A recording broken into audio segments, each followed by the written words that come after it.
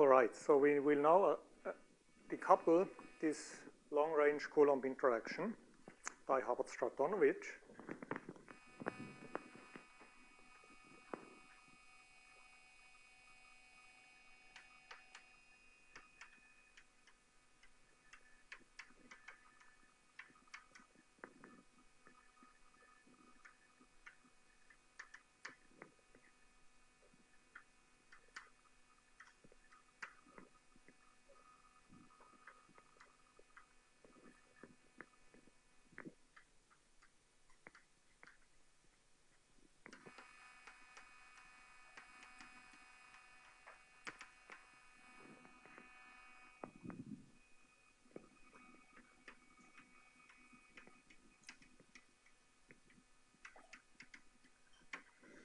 There are various types of Hubbard-Stratonovich transformations for fermions, bosons, real periodic fields, and so the density is real and beta periodic, so we will use the corresponding transformation.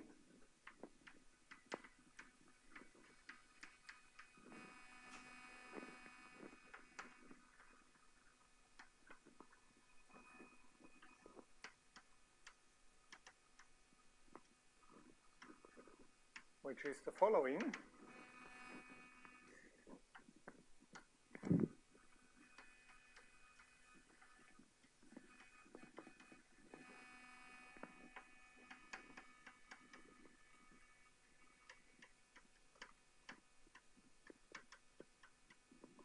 So this is some kind of general interaction written with some matrix A that can be decoupled as follows: 1 over square root of a determinant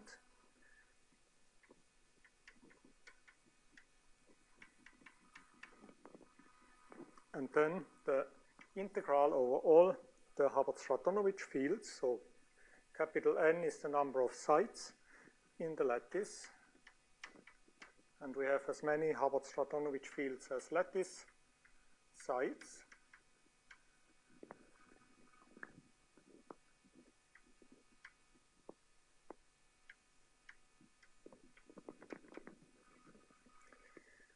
Now we have a term which is quadratic in these fields.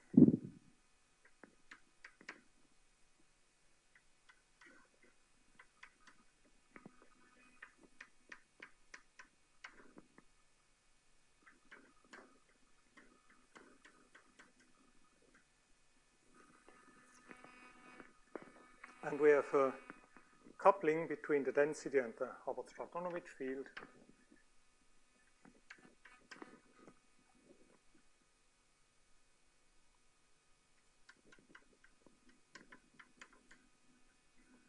Where in this notation somehow the summation is implied by a kind of matrix vector notation.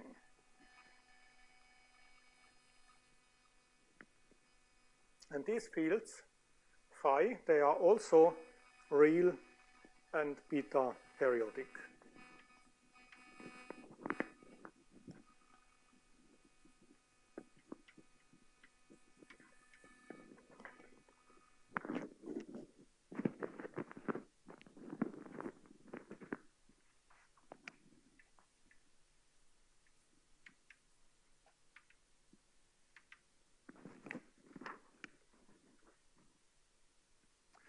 And here this A is of course just the non-local interaction V tilde.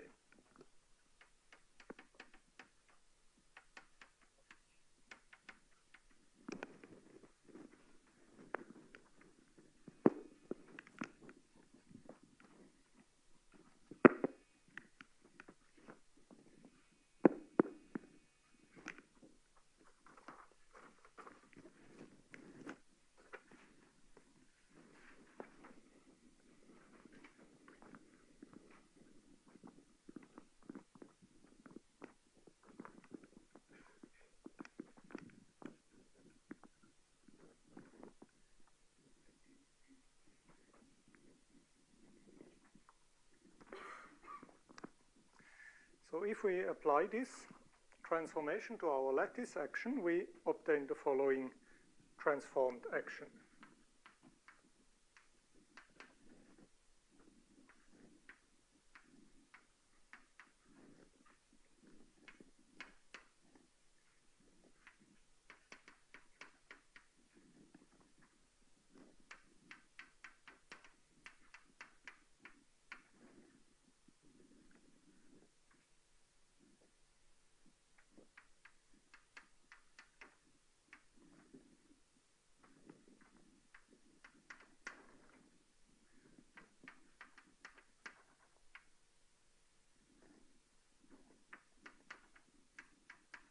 So that's the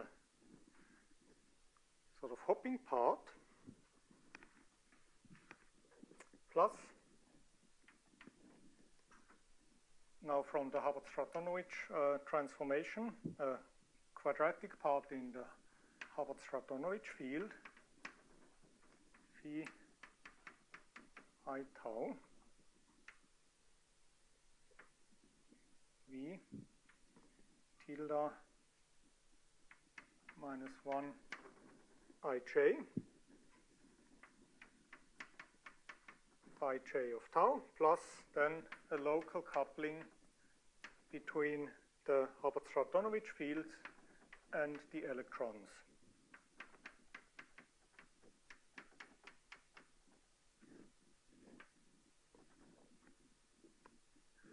And here in these curly brackets, we recognize the non-interacting, or the inverse of the non-interacting Green's function of the lattice. So this we can in principle write as G0 minus 1 component ij, where G0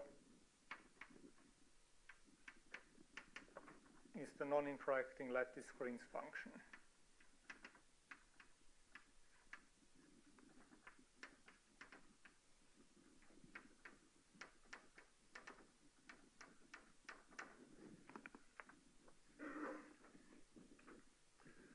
And if we use this notation, then we see sort of an analogy now between the fermionic part, which has this quadratic term with the non-interacting lattice Green's function, and the bosonic part, which has a quadratic term with this inverse Coulomb interaction. And so this then motivates us to map this system in the extended DMFT approximation to an impurity problem where we have a fermionic Weiss field which describes this hopping of electrons into the bath and back, and in analogy to this fermionic Weiss field, also a bosonic Weiss field which sort of describes the retarded interaction between these Hubbard-Stratonovich fields. So then if we just let's just write down the form of this action.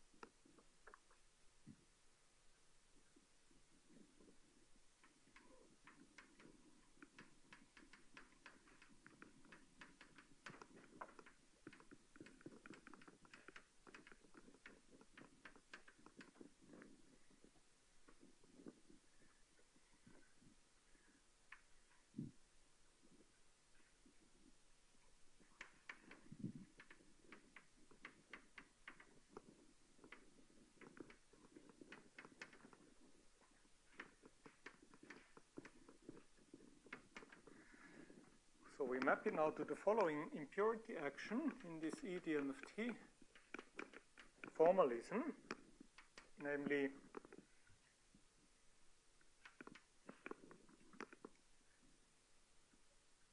a quadratic term with the fermionic Weiss field and the retarded sort of hopping of the electrons.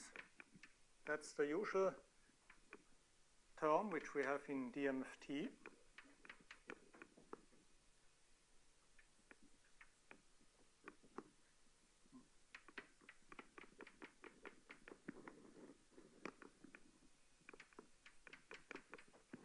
where this is the inverse of this non-interacting impurity Green's function. And then, in analogy to this, we have a similar retarded term for the Hubbard-Stratonovich fields.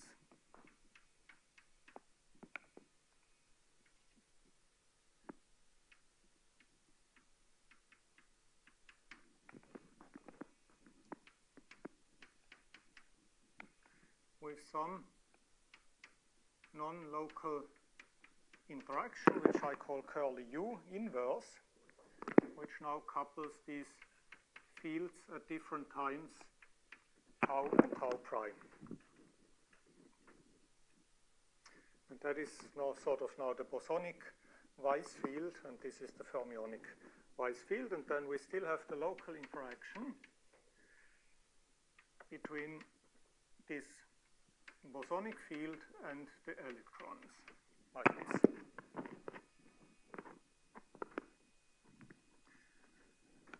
So this thing here would then be our fermionic Weiss field.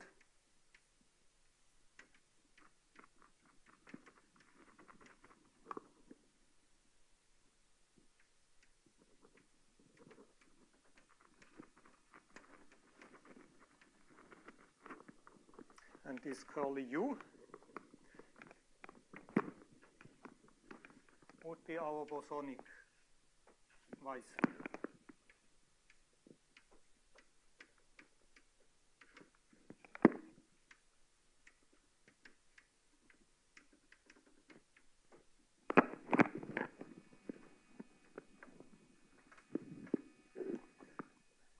And these need to be fixed by a self-consistency condition in such a way that this impurity action somehow reproduces the properties of this lattice model, at least the local properties.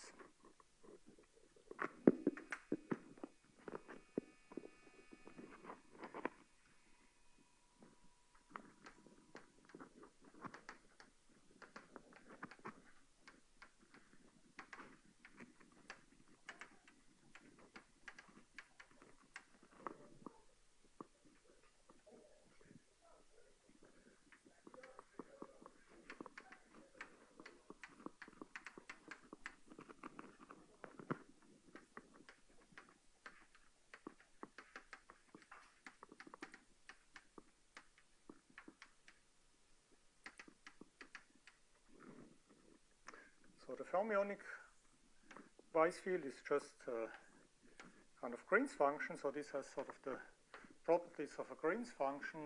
In imaginary time, it's beta antiperiodic. For example, it looks like this.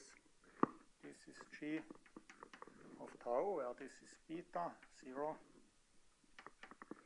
Whereas this curly U of tau is more or less of the form of the dynamical interaction which we have discussed before. It's sort of a beta periodic function, looks like this. Has this kind of general structure.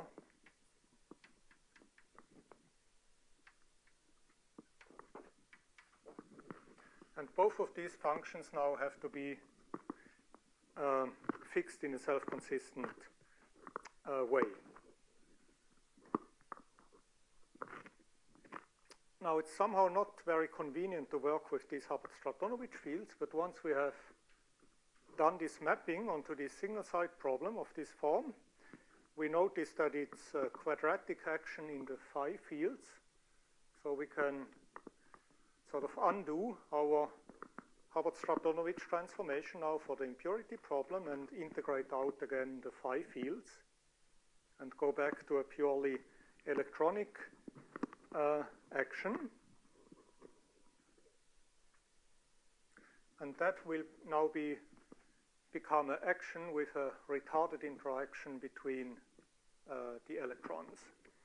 So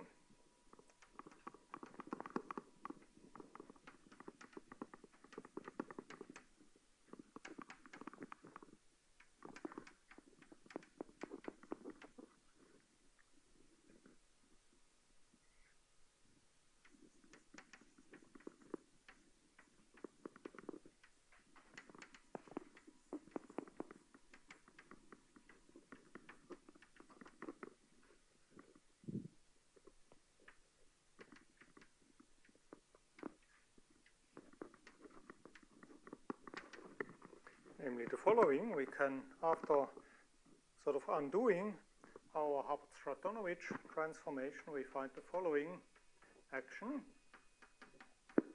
for the impurity system.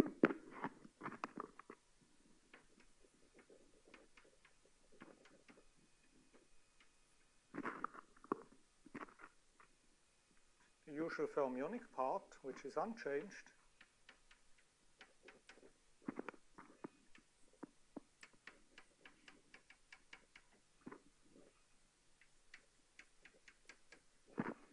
and now, well, this quadratic phi term after the Hubbard-Stratonovich transformation is replaced by a quadratic term in the density, and with the u instead of the u inverse, and this part here disappears, so we have 1/2 integral 0 beta d tau prime, and now n of tau curly u tau minus tau prime, n of tau prime. And also from these determinants which appear in the Hubbard-Stratonovich formula, we get another term which is minus logarithm of square root of determinant of u.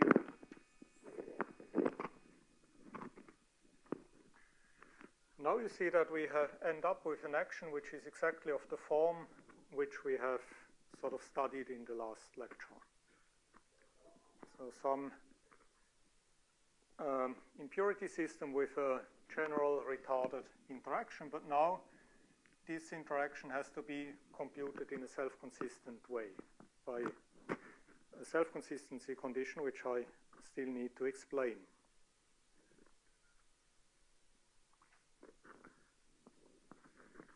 And so this term with the logarithm of the square root of the determinant we can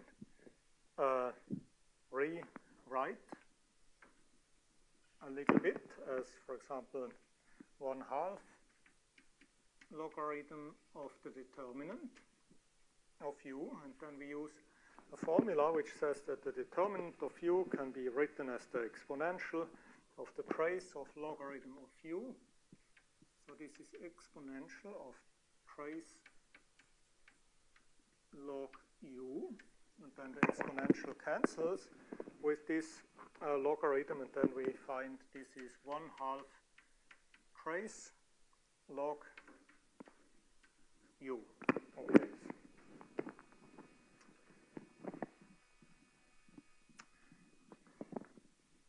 Good. So now so this is the action which we really want to use then in the calculations. And this is the action with the Hubbard-Stratonovich field, which was sort of useful to derive the single site action.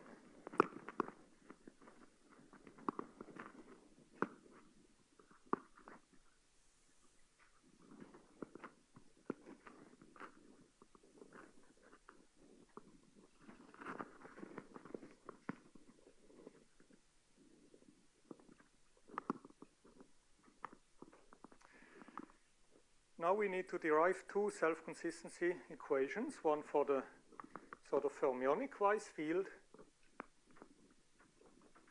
and one for the bosonic-wise field. And basically, this will be, again, based on the identification of the local lattice-Green's function and the impurity Green's functions, and both the fermionic and the bosonic Green's functions. So now we have to compute the fermionic and the bosonic Green's function of the impurity or problem.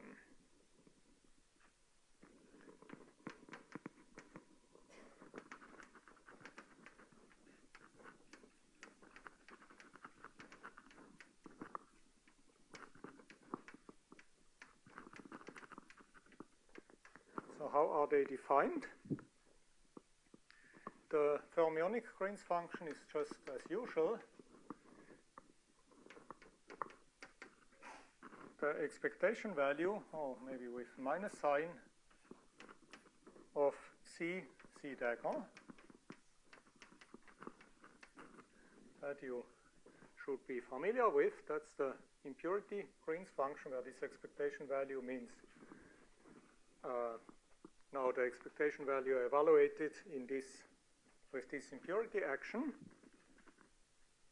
And the bosonic Green's function we call W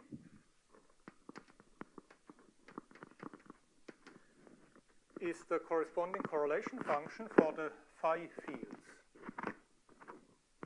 So that is the expectation value phi tau phi of 0. So now we want to work with this action in which we have integrated out the phi field. So it's a little bit non-trivial how we can get this phi correlator from this action. So we need to do a little manipulation to see how we can get this from such a purely electronic action. And so we first we start with this action here, which I call star. So from this action with the Hubbard-Stratonovich field, we can easily see that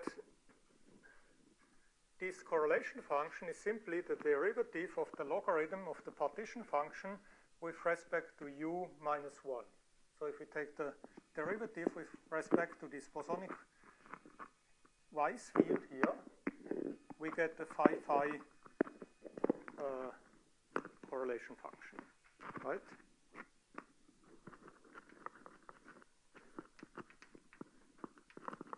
So the bosonic Green's function can be written as 2 times d ln z du minus 1. So that follows immediately from this expression here.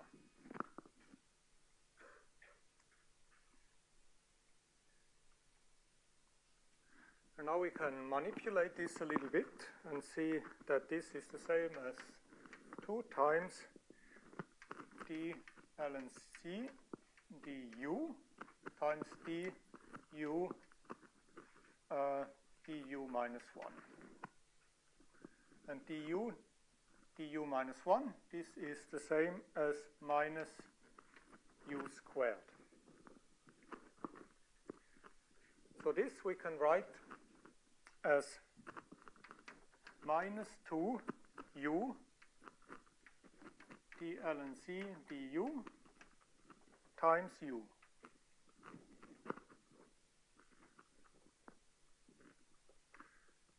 And now we go to this action here with the phi field integrated out here. You see we have the action, we have the retarded interaction u in the action, so we can easily take the derivative of the logarithm of the partition function with respect to u. So now we evaluate this term from this action here.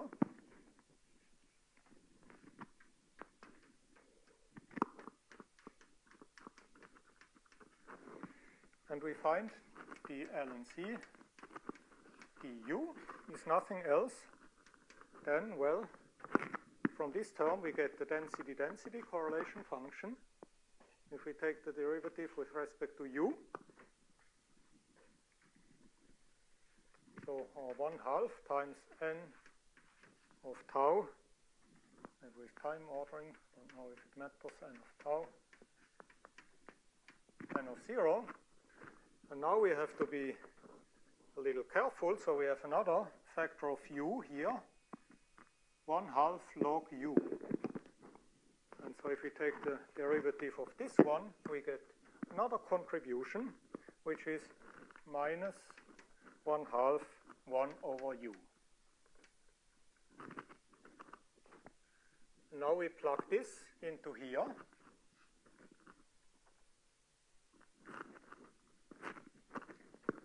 And and we find the following expression, that the bosonic impurity Green's function can be expressed as U minus U chi local U, with chi local the density-density correlation function.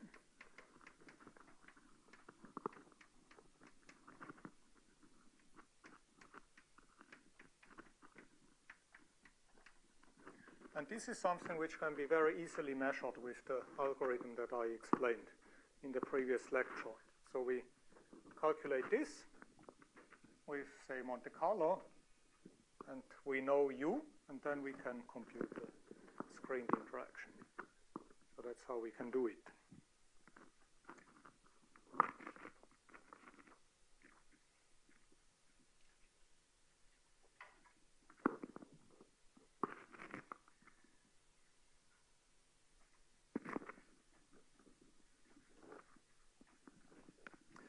Maybe a little practical remark.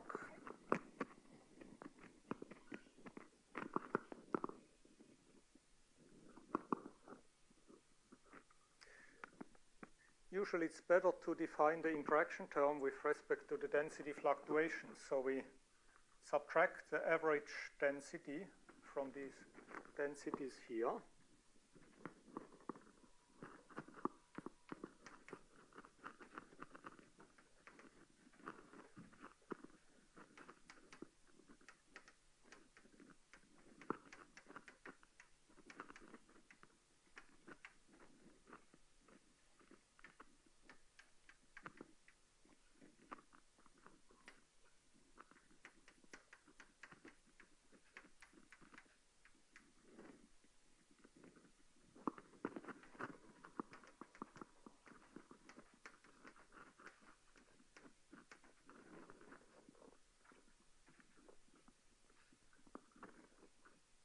Then this chi local becomes sort of the connected charge-charge correlation function. So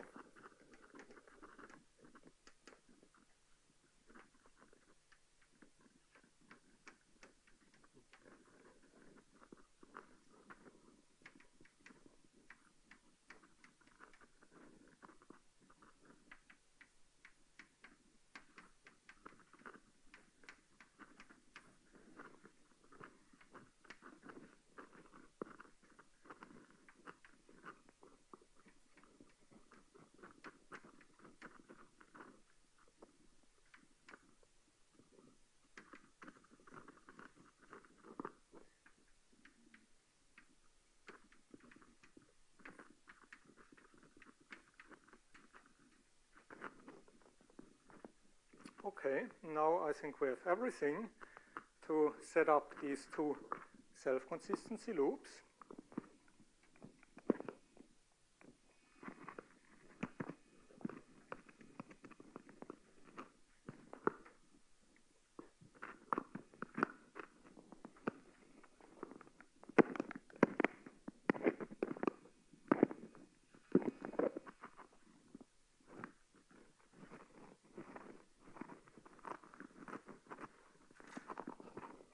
First loop is the fermionic self-consistency loop, which is completely identical to the one for usual dynamical mean field theory.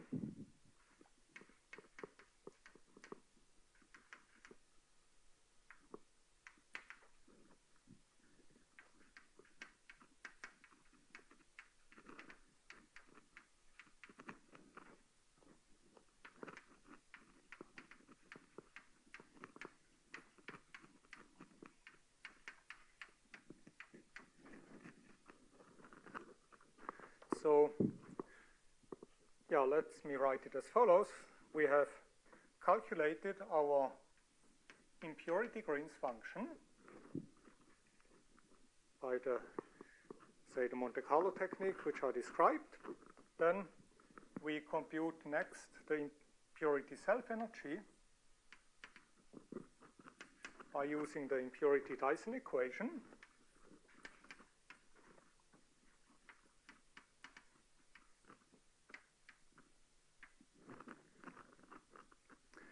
then we say that the lattice self-energy, the fermionic one, should be this impurity self-energy. So we approximate sigma of k I omega n by sigma impurity of I omega n, where here I omega n are the fermionic Matsubara frequency.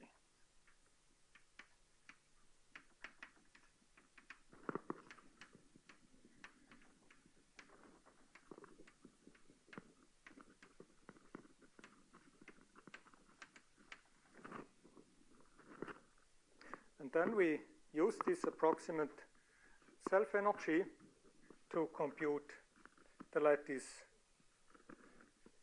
Green's function.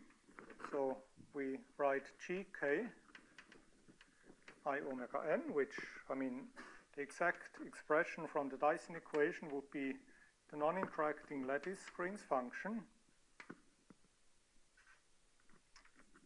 inverse minus sigma k I omega n, and this whole thing inverse, that's the exact expression, and this we approximate now with the impurity self-energy here.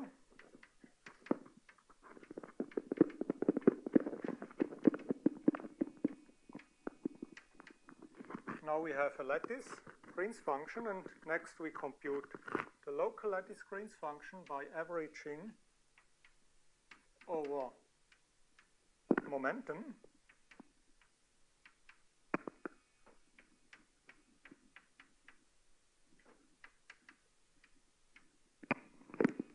And now we use the dynamical mean field self-consistency and say this should be the same as the impurity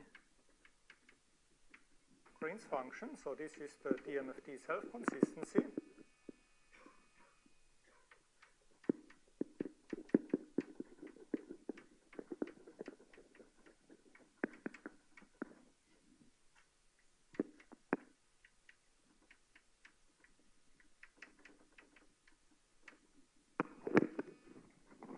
And if we do this, then we can use again the impurity Dyson equation and the impurity self-energy to obtain now a new Weiss field. So G inverse nu, which is now G local inverse plus the old impurity self-energy. And then we use our Monte Carlo or whatever impurity solver to solve the impurity problem with this new Weiss field, and that gives us the Green's function. So that's the fermionic loop.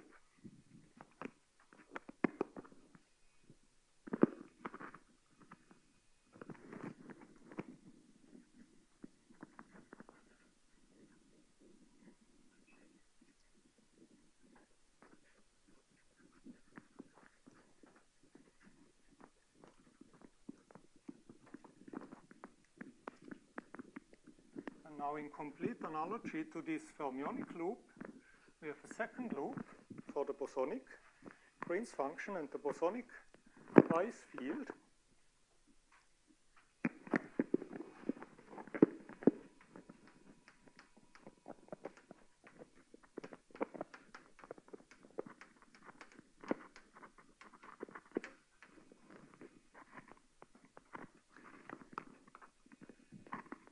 So let's assume we have computed our bosonic impurity Green's function. Then we define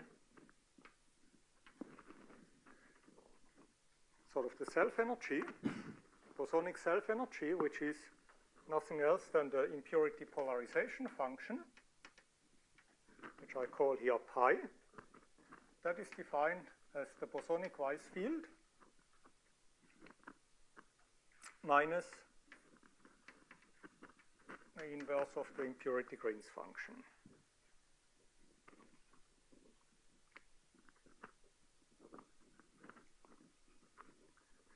next step is that we approximate the lattice, the bosonic lattice self-energy by this impurity self-energy. So we approximate the P of K and I nu n. So nu n is now a bosonic Matsubara frequency. We approximate by this impurity polarization.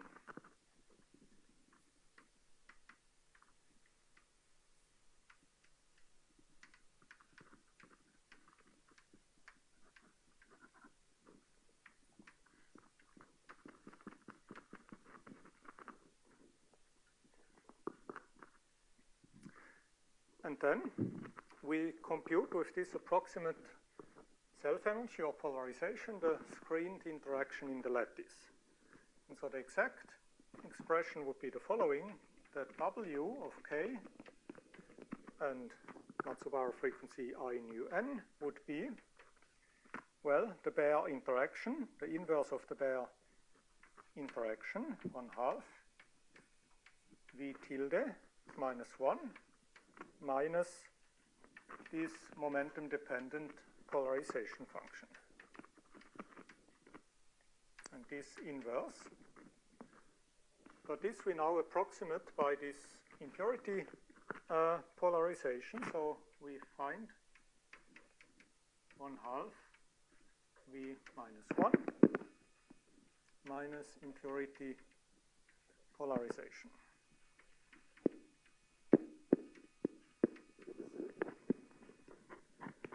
That's now our approximation for the lattice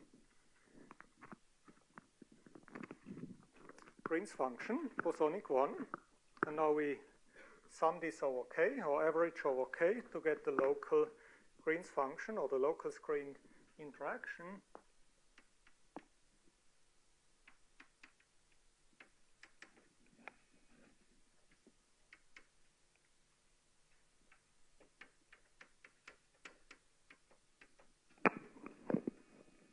This is now supposed to be the same thing as our impurity fully screened interaction. That's the bosonic self-consistency condition.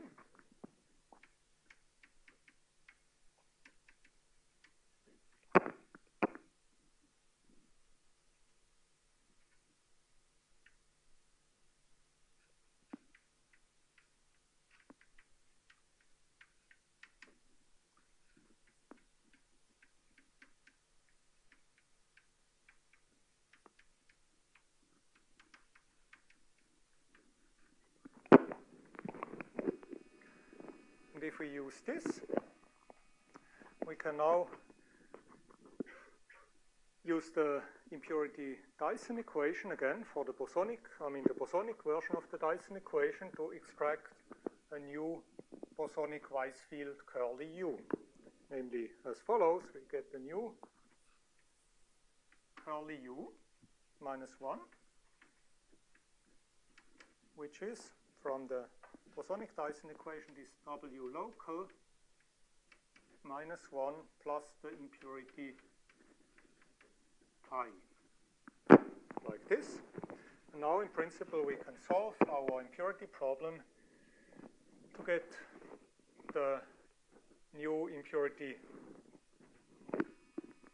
bosonic Green's function or screened interaction, but we need this additional step. So the solver basically gives us first the chi local, this density-density correlation function, and from the density-density correlation function we can then, and this curly U, we can get the impurity W.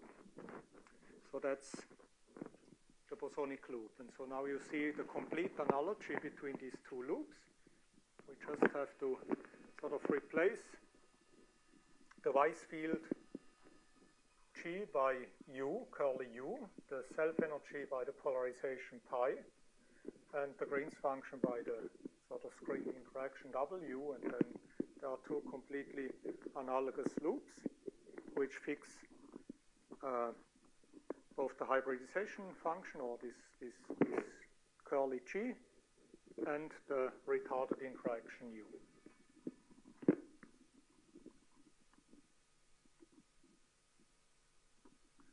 In a self-consistent way. And of course, to solve this, we have to employ a method which can create arbitrary retarded U interactions.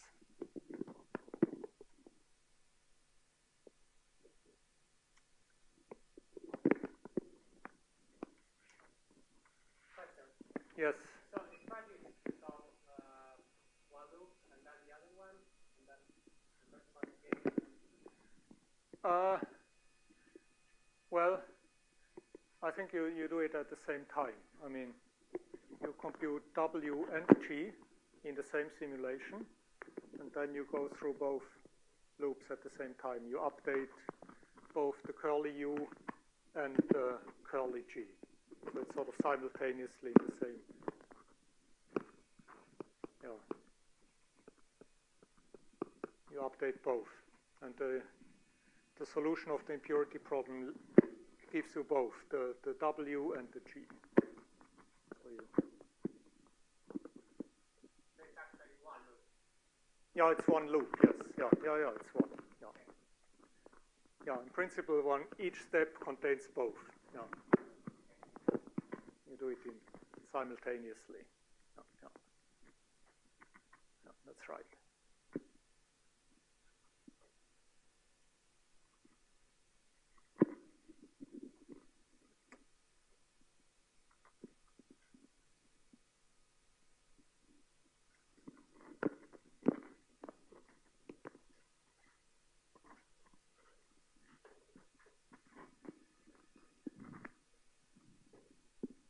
Okay. So then maybe as a last topic, I can say a few words about combining the so-called GW method with this extended dynamical mean field formalism.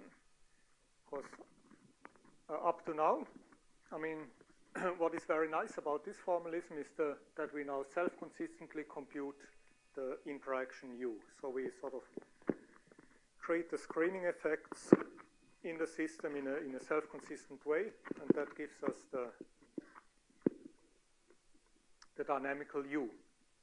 But we still have a completely local self-energy. So this pi and this sigma is completely local. And in a real system, of course, we have some momentum dependence in these self-energies, sigma and pi. And so one idea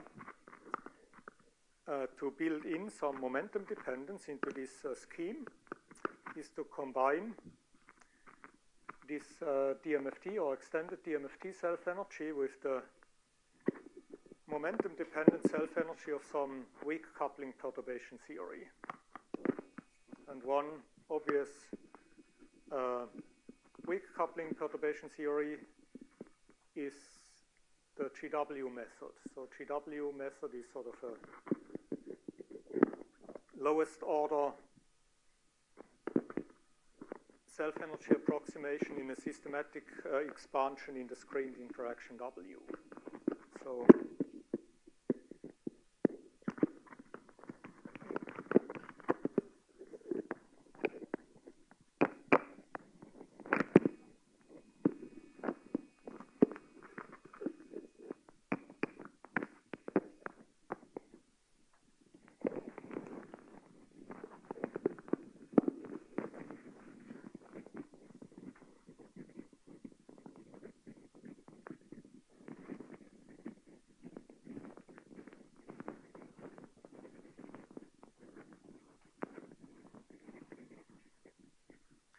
yeah, so just very, very briefly, what is the GW method?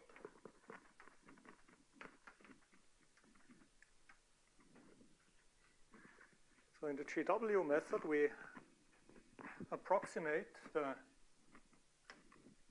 self-energy, sigma,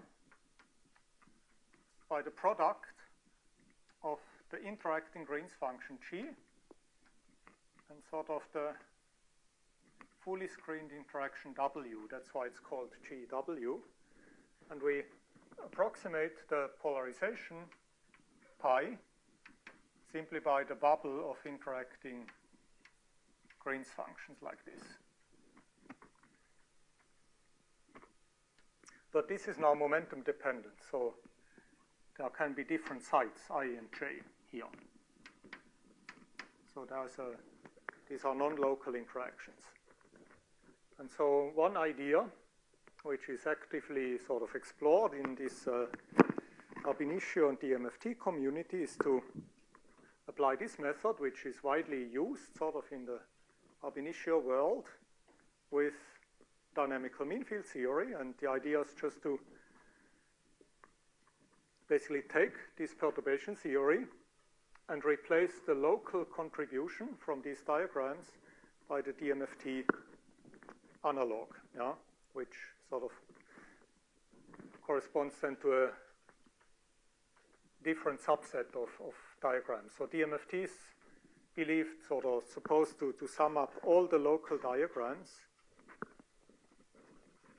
And now in addition to these local diagrams, we can add the non-local GW diagrams. So that's the idea.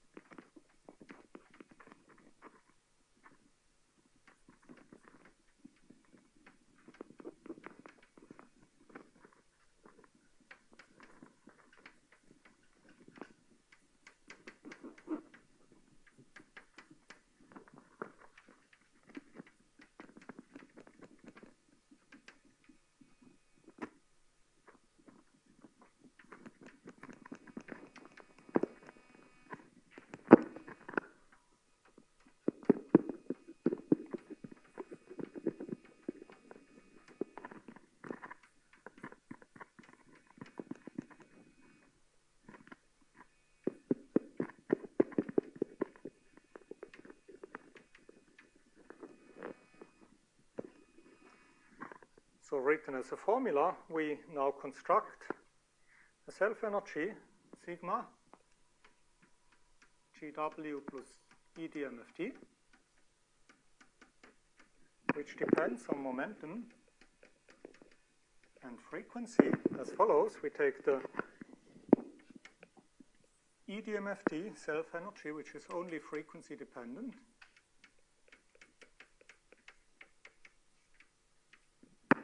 we add to it the momentum-dependent GW self-energy,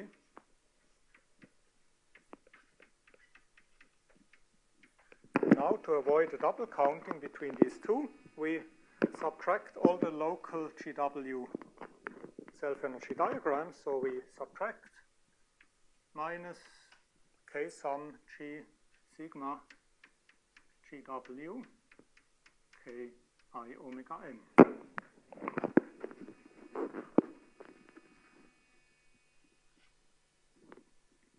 And the same thing for the polarization. So we can define a polarization pi in GW plus E DMFT, which depends on momentum and on sonic frequencies. That is the polarization function from E DMFT.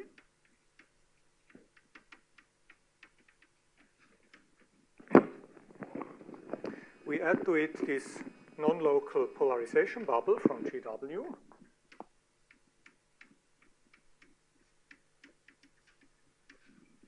And now to avoid double counting, we have to subtract all the local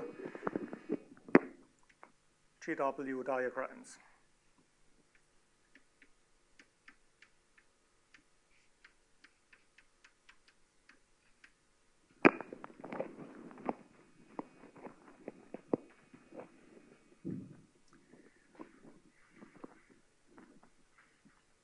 So that's how we can construct some momentum-dependent self-energy. And so how does the scheme look like now in this version? Well, we start, for example, from a converged EDMFT calculation.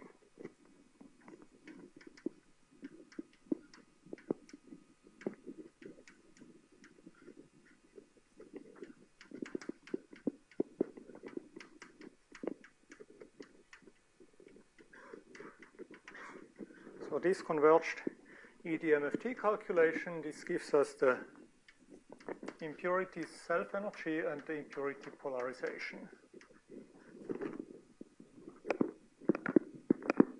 Now we construct a momentum-dependent Green's function and polarization in the usual DMFT, extended DMFT spirit. So we compute the G, K of I omega n, which is approximated as G0 minus 1 minus sigma impurity minus 1, and W K I nu n approximated as 1/2 V tilde minus 1 minus polarization of the impurity. And then we compute the local Green's functions, and from this the Weiss field.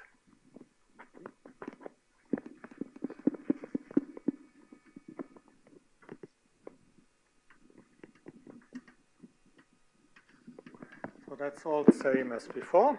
So we compute G local I omega n by summing over K.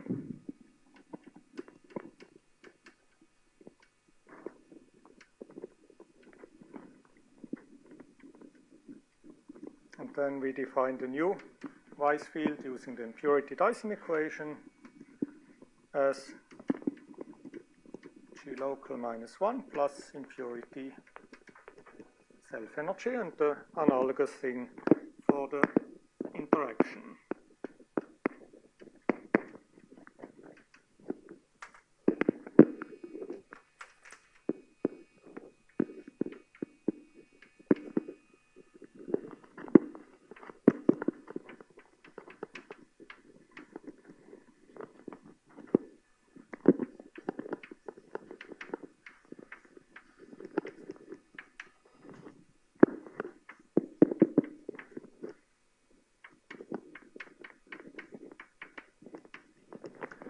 Okay, now we have our impurity problem defined. And so we solve this impurity problem.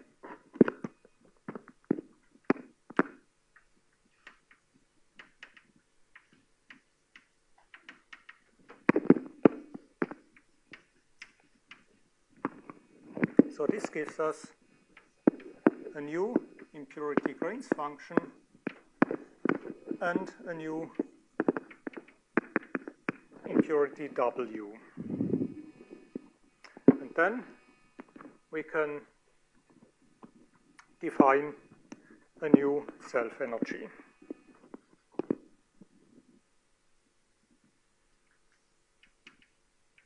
So the sigma impurity is the Weiss field minus the inverse of the impurity Green's function, and the pi impurity the same with the bosonic Weiss field and the bosonic Green's function. Okay, so up to now everything is as before, and now comes basically this GW plus DMFT step.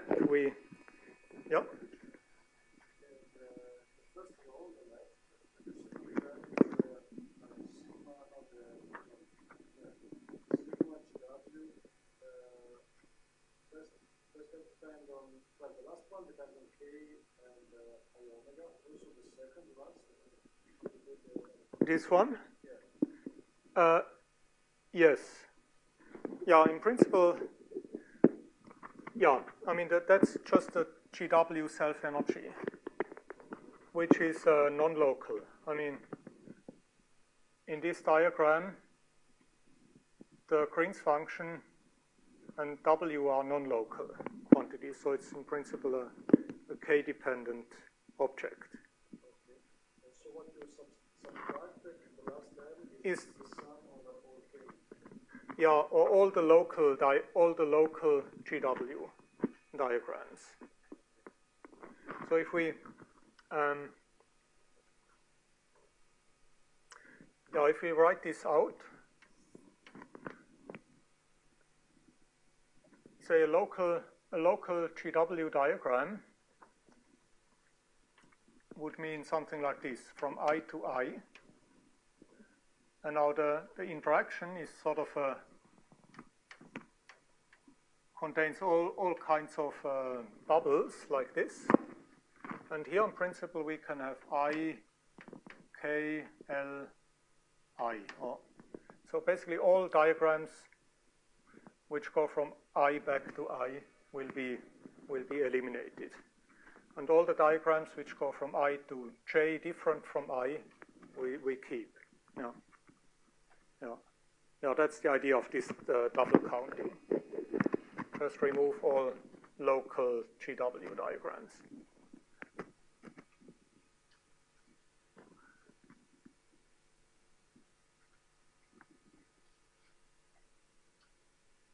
Yeah, that's right. So that's what I'm just going to write again. So now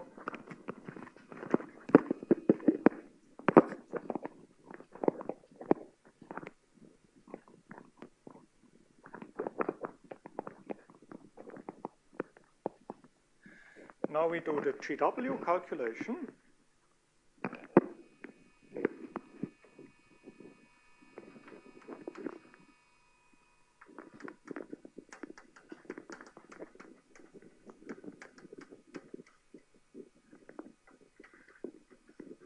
So first we evaluate the GW self-energies.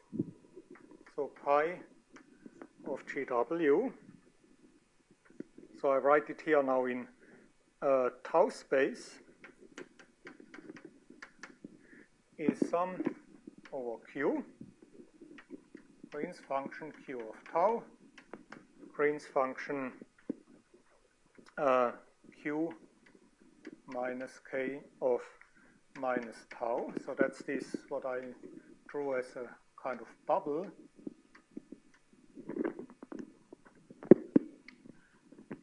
And the self-energy, fermionic one,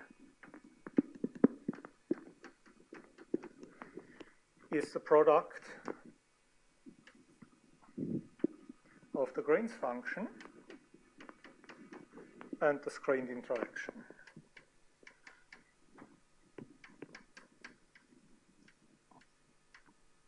That's sort of this diagram. So that's the calculation of the GW diagrams, and then we extract the non-local part of these diagrams by subtracting the local contribution. So we calculate pi GW non-local.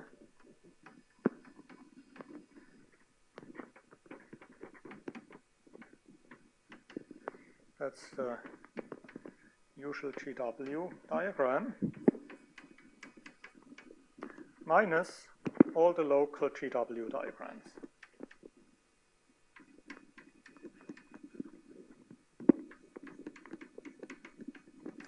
This really is just subtracting all the local polarization bubbles. And similarly for the self-energy,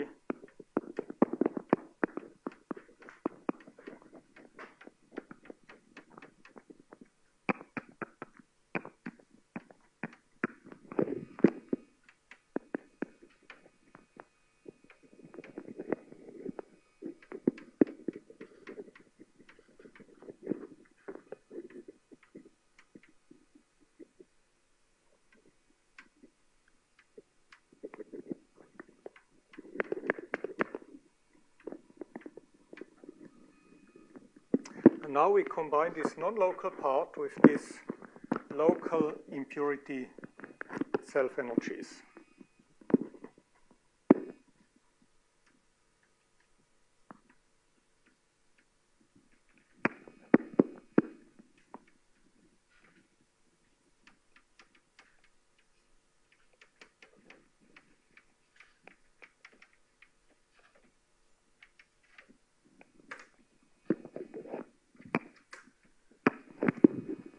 So we write now the momentum-dependent polarization as the sum of the impurity polarization plus this non-local part of the GW polarization.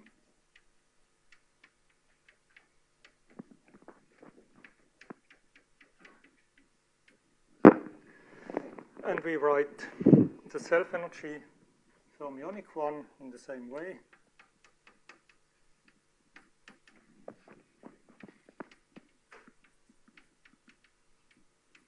This is impurity.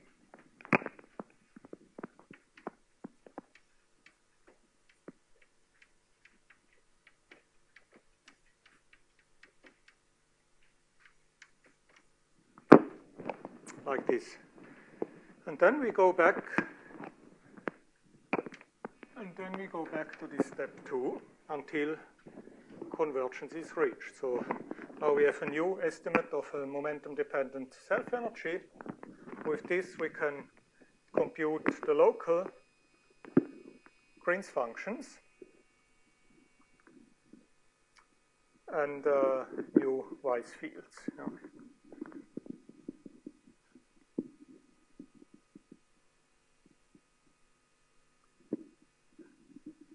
And then we iterate this a couple of times until a converged solution is found.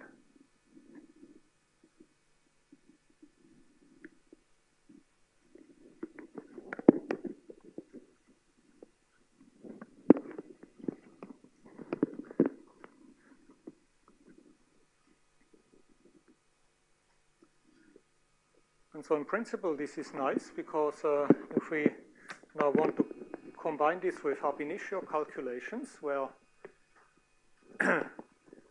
if we start from this GW band structure, then we know exactly what are,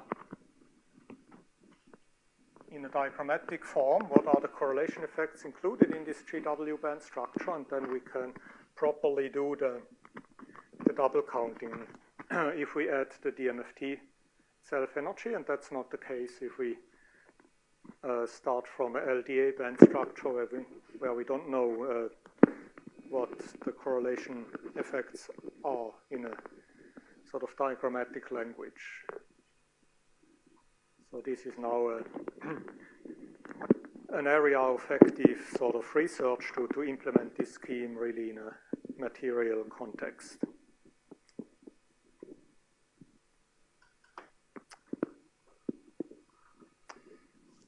Good. So now, in principle, I had prepared some exercises, but I think we are running a bit late to start exercises, so maybe I'll just discuss one of the interesting things, which was also part of the exercises on the board here. Yeah, yeah. So you say that the first step is the ab initio GW, so KT plus GW calculation. Yeah, if you want to do it for materials, yes. Okay. And from that, what do you get exactly? You get the orbitals to start the That's right. You get sort of you get the orbitals to define your kind of Hubbard model for the correlated orbitals. So from the initial simulation, you define typically a single band model. Few band model, yeah. That's in practice. You can of course only treat a few correlated bands. So then you define some low energy subspace for just a few orbitals, and you get the interaction from GW for these orbitals, and then you start this loop within this low energy subspace, and you recompute the interaction in a self-consistent way. So in the loops you have both DMFT and then the GW, you also, but yeah, I mean, yeah, in principle there would be a feedback even from this low energy subspace to the high energy bands. And I think this is, at the moment is not realistic to do this. But what we can do and already do now is if you do one GW calculation and then you restrict yourself to the low energy space, then you can update the GW and the DMFT calculation self-consistently within this small subspace.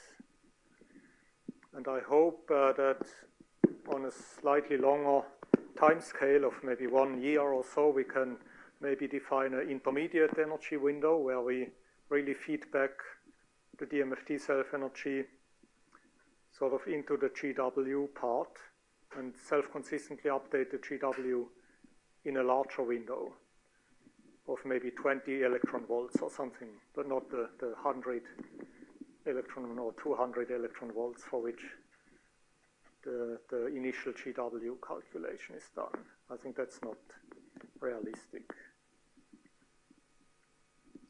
Because nowadays, I mean, the GW calculation for this very large energy window is much more expensive than the DMFT calculation. So yeah, I think we can only really self-consistently do it within a small space.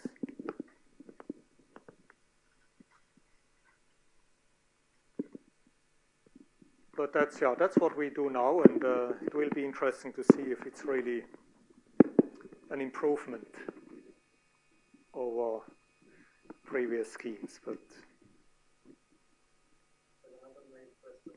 So if you just do, say, ab initio DFT plus GW, and then you do the DMFT self-consistent loop, you stop there, so you don't include. So yeah. What is the kind of physics that you use? Are the long-range correlations or? Yeah, this has already been done. Basically, you do GW, and then you do DMFT, and maybe you just combine the results at the end.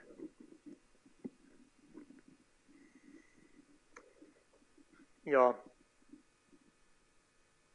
Oh, yeah, I mean, that you can do, and it's not yet clear whether the self-consistent procedure is giving you better results. I mean, usually in the GW community, it's known that one shouldn't do GW self-consistently because the results are just not good. And the hope was that if you combine it with DMFT, if you have sort of a local vertex from DMFT, that you can really do it self-consistently. Because this kind of one-shot philosophy of GW, that's really a bit ad hoc and unsatisfactory. And maybe if one combines GW with the local part of the self-energy from DMFT, maybe one can really do a meaningful self-consistent calculation. That's the hope. And at least on the model level it works, and we now are trying to see what it gives for materials. And yeah.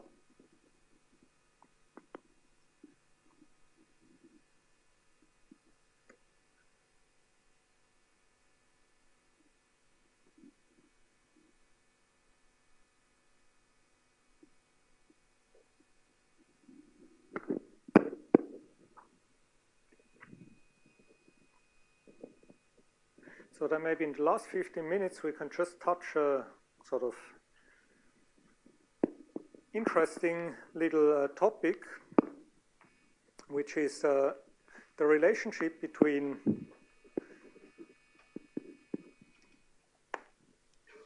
this hybridization expansion, which I have described, and a very simple sort of semi-analytical scheme, which is called non-crossing approximation. So that's maybe some people in the audience may be familiar with non-crossing approximation, and so maybe let's briefly discuss the relationship to that.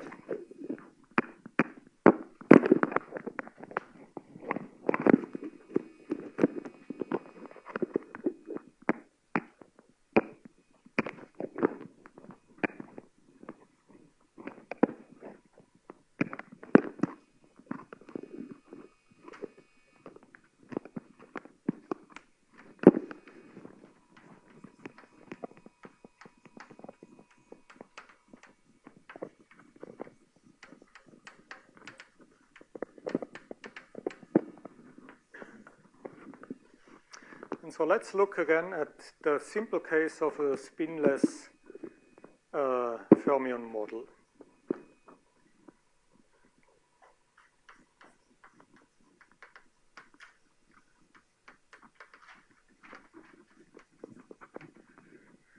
So the partition function is the one we had on the board yesterday, trace time-ordered product of E to chemical potential term, mu,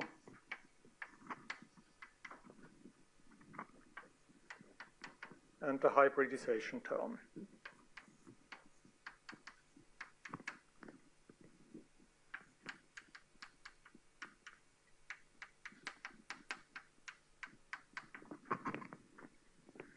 So that's our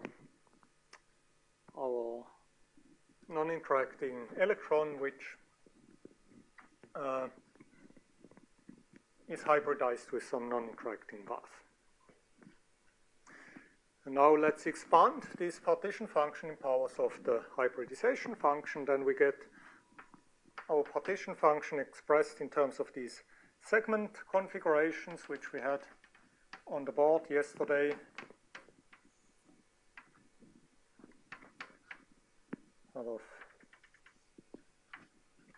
We have these, just draw it for simplicity like this. So here we have a C dagger and C, or also the other way around like this. C, C dagger, and so forth. And many, many more, yeah? So at second order, we have this kind of diagram, and of course also this kind.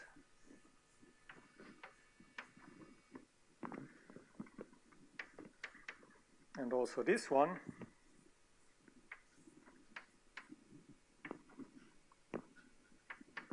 And also this one.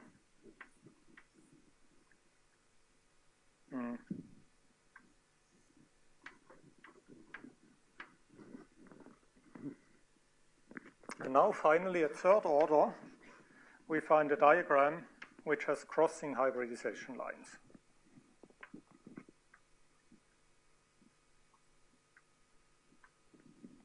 So the first one with crossing hybridization lines looks like this.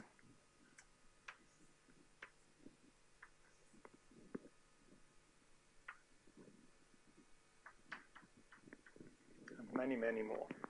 Okay.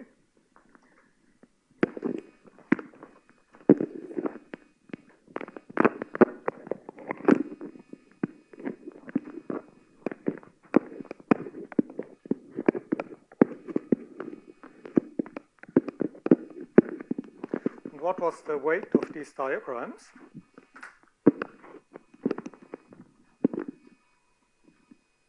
So basically here we had 1, here we had e to the beta mu, here we had e to the mu times tau 2 minus tau 1, some times delta, tau 2 minus tau 1, and so forth.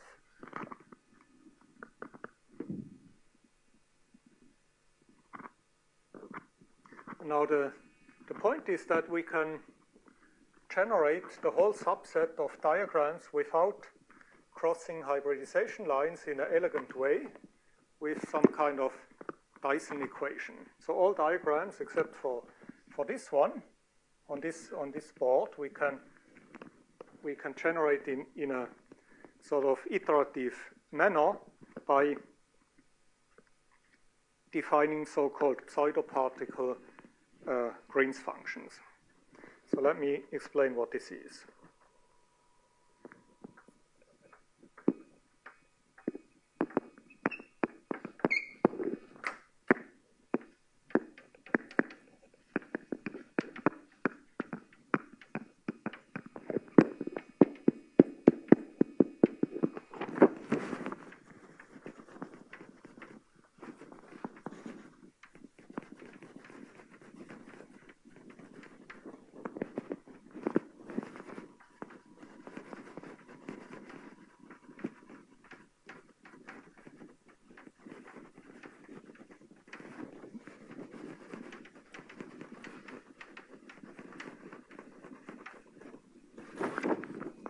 that's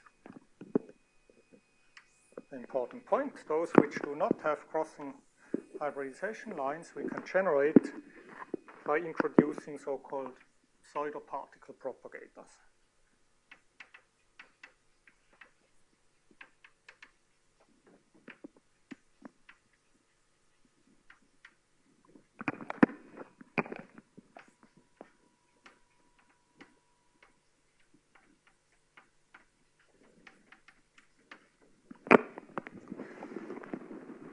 And we have two, in this system, we have two states. We have the empty state and we have the full state. And for each of these two states, we now introduce such a propagator. For the empty state, we call it G0. And this sort of bare propagator has the following form. It's minus e to the minus energy of the empty state times tau. The energy of the empty state in this problem, I mean, I'm talking now about the empty atomic state, is just 0. So if you have no electron on the impurity, the energy is 0. And similarly, we can define sort of a bare pseudoparticle propagator for the singly occupied state as minus e to the minus energy of the singly occupied state, which in this model is just mu. Singly occupied electrons have energy mu. And you can see that in these diagrams, we basically always have these atomic energies appearing in the weight factor. So we can really sort of produce these weights by considering such pseudoparticle propagators which have the atomic energies, eigenenergies in the exponential here. And so how do we do this? We now define the following pseudoparticle Dyson equations.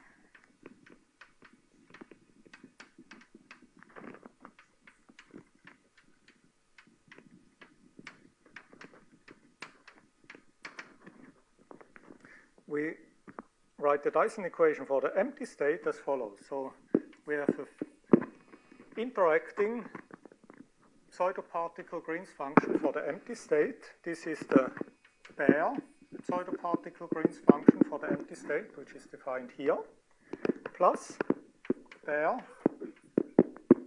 pseudoparticle Green's function for the empty state. And now comes a kind of self-energy insertion, which is of the following form. The interacting Green's function for the singly occupied state times a hybridization function. And then comes the full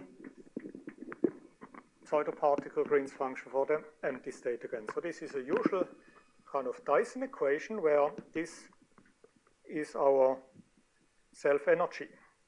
So this thing here is now like a self-energy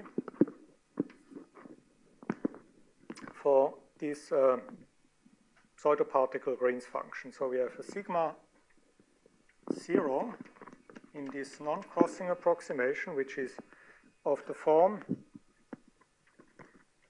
interacting pseudoparticle Green's function 1 times hybridization function. So this would be tau. This would be delta of minus tau. And this would be the self-energy at time tau.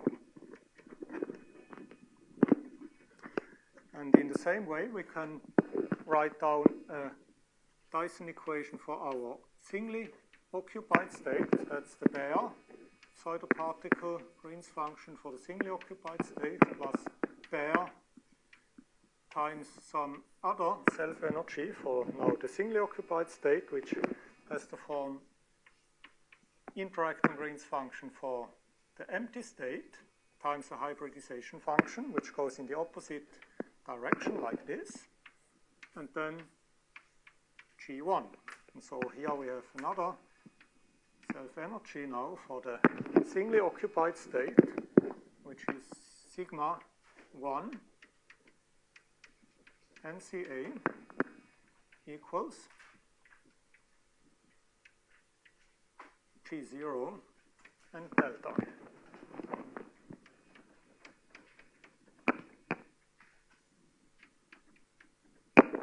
There may be some sign from sort of the arrow which goes to the right.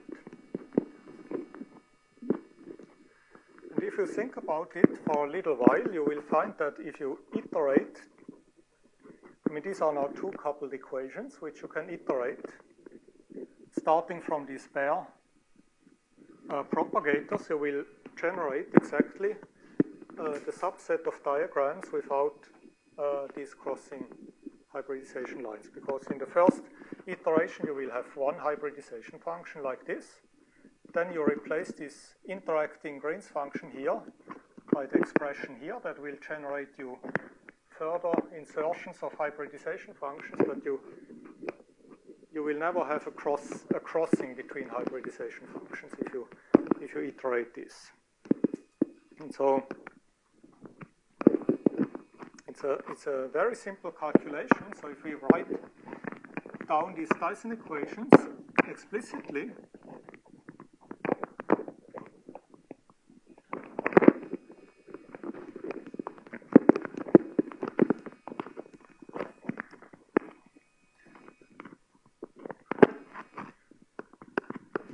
they look as follows. So on the imaginary time axis, these two Dyson equations can be written like this.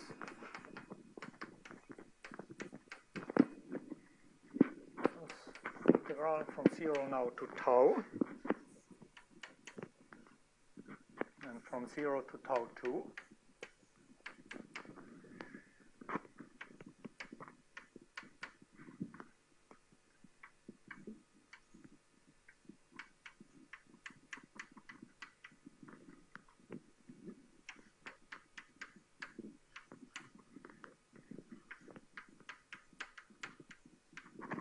So that's the first one, and similarly for the G1.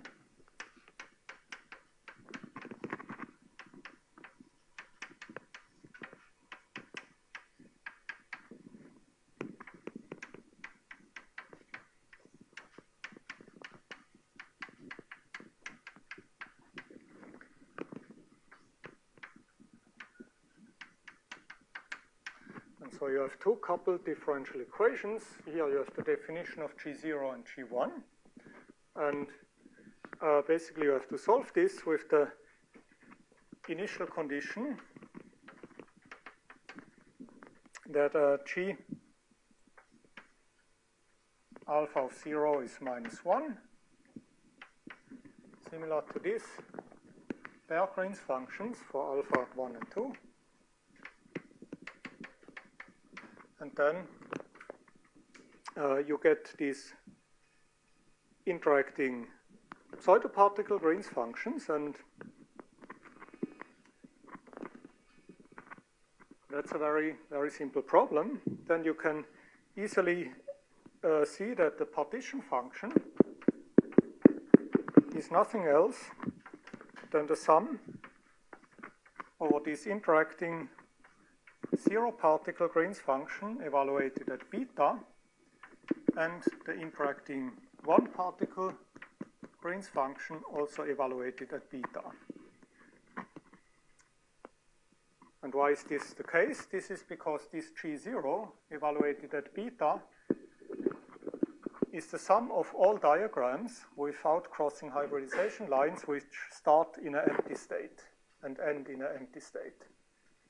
And this expression here is nothing else than the sum of all diagrams which start in an occupied state and end in an occupied state. So these two give you all the diagrams without crossing hybridization lines from 0 to beta. So this is basically the contribution of the empty state, basically this contribution to the trace.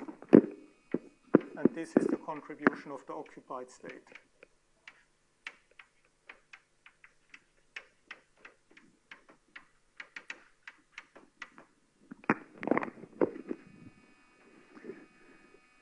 And similarly, you can easily see, so just 1 minute, I have to maybe say how we get the Green's function, or the physical one. These are sort of auxiliary type Green's functions, so we need to say how we get the physical Green's function. And so what is the physical Green's function?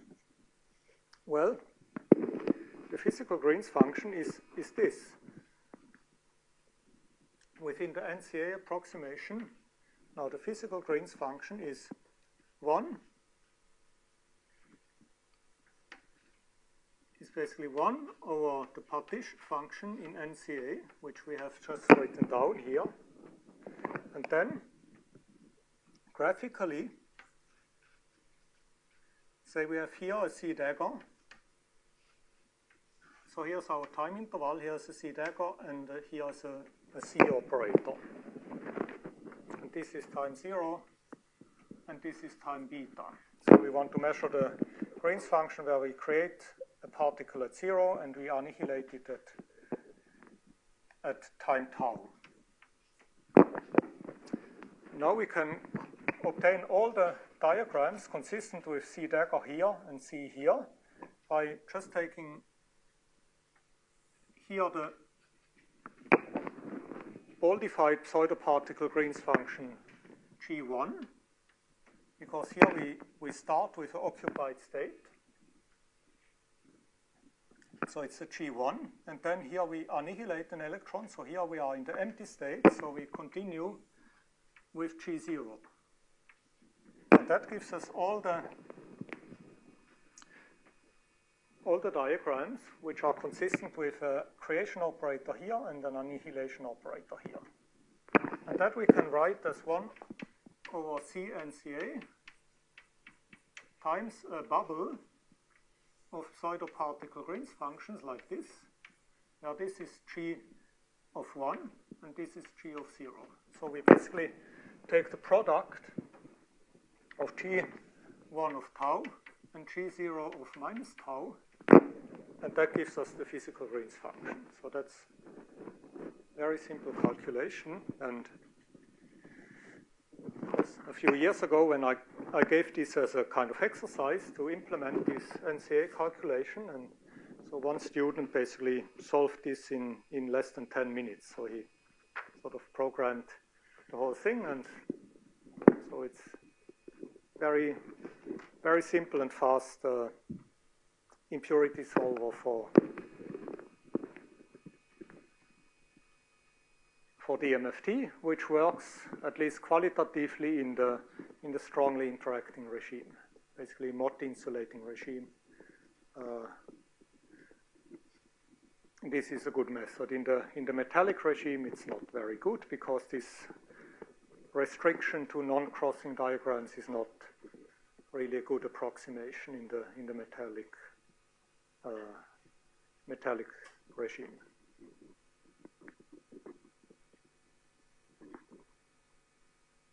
But if you have time and are interested in these methods, maybe it's fun to implement these coupled equations and solve them and see what it gives. Yes? So physically, what's the meaning of neglecting diagrams with crossing lines? Well,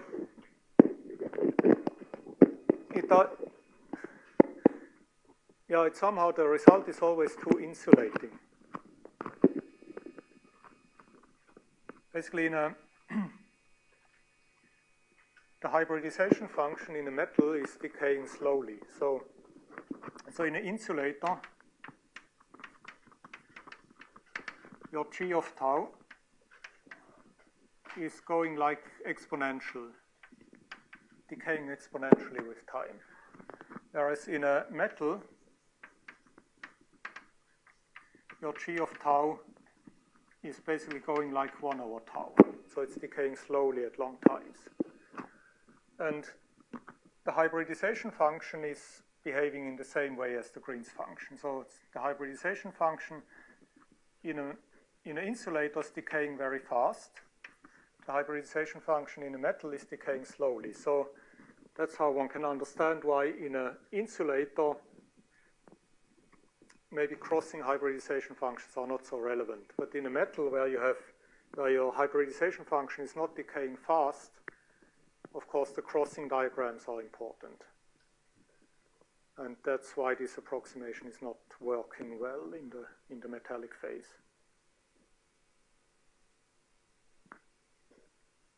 It even becomes unphysical. If you do this approximation at low energies, at low temperature in the metallic phase, you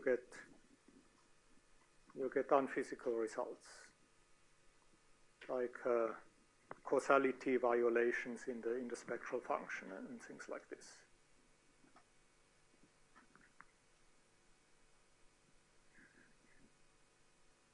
But in the Mott insulator, where electrons don't hop very much, basically this approximation works rather well.